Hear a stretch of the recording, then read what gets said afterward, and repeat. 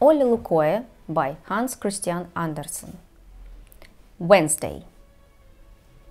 How the rain came down outdoors!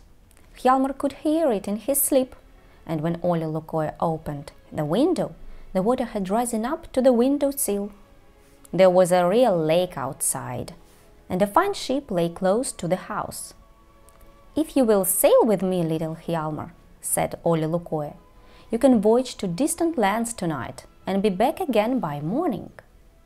Immediately Hjalmar stood in his Sunday clothes aboard the splendid ship, and immediately the weather turned glorious as they sailed through the streets and rounded the church.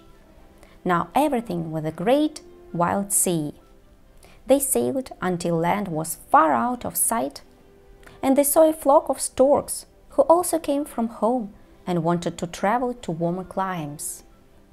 These storks flew in line, one behind the other, and they had already flown a long, long way.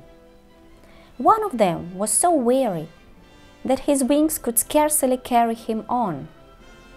He was the very last in his line, and soon he was left a longer way behind the others.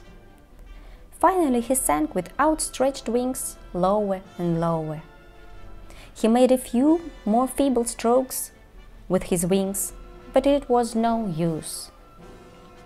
Now he touched the ship's rigging with his feet, slid down the sail, and landed, bang, upon the deck. The cabin boy caught him and put him in the chicken coop with the hens, ducks, and turkeys. The poor stork stood among them most dejected. "Funny-looking fellow," said all the hens. The turkey gobbler puffed himself as big as ever he could and asked the stork who he was. The ducks backed off and told each other, "He's a quack, he's a quack." Now the stork tried to tell them about a hit of Africa, about the pyramids, about the ostrich, how it runs across the desert like a wild horse. But the ducks didn't understand him. They said to each other, "Don't we all agree that he's a fool?" "Yes, to be sure, he is a fool," the turkey gobbler gobbled, as if the stork kept silent and thought of his Africa. "What beautiful thin legs you've got," said the turkey gobbler. "What do they cost a yard?" "Quack, quack, quack!" The ducks all laughed, but the stork pretended not to hear them.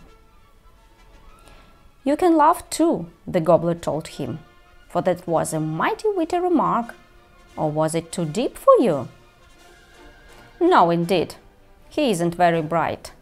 So let's keep on being clever ourselves." The hens cackled, the ducks went quick quack, and it was dreadful to see how they made fun of him among themselves. But Hjalmar opened the back door of the chicken coop and called to the stork. He hopped out on the deck. He was rested now, and he seemed to nod to Hjalmar to thank him. Then he spread his wings and flew away to the warm countries. But the hens clucked, and the ducks quacked, and the turkey gobbler's face turned fiery red. "Tomorrow we will make soup out of you," said Hjalmar.